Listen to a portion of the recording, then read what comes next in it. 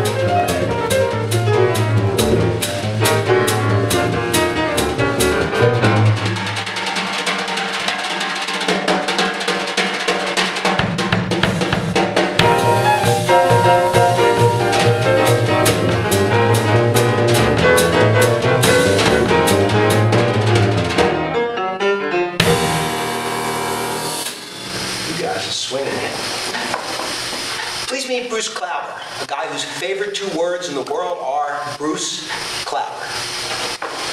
We moved through 25 years of history with trios led by the likes of Art Tatum, Nat King Cole, Ahmad Jamal, and Oscar Peterson.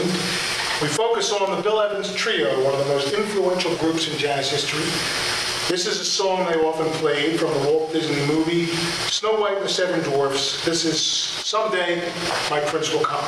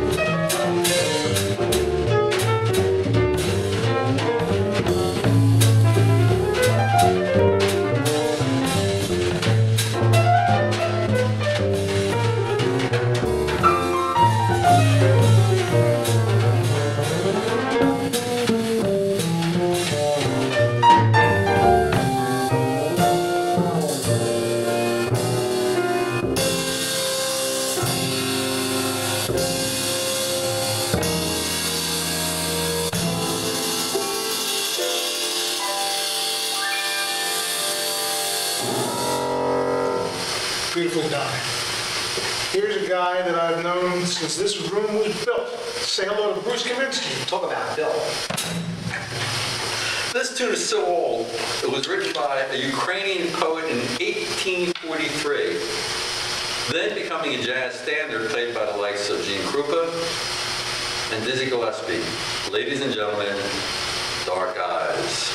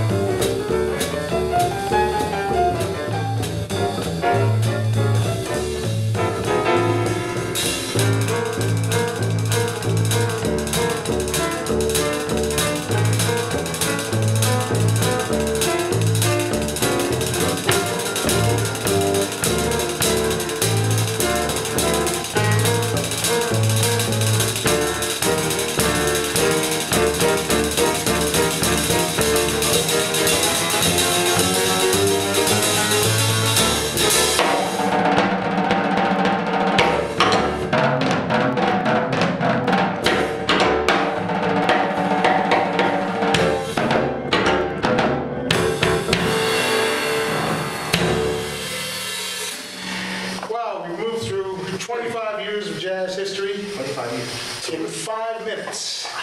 So what do you gentlemen think the future holds for the jazz trio? I don't know, maybe the trio will have 5 guys in it. Maybe we'll have one guy. I don't think so. Jazz trios will always have 3 members, and the jazz trio will always be part of musical history. I hope so, because I ain't taking another take. Ah, come on, let's do another take. I'm done. Ah, come on, guys.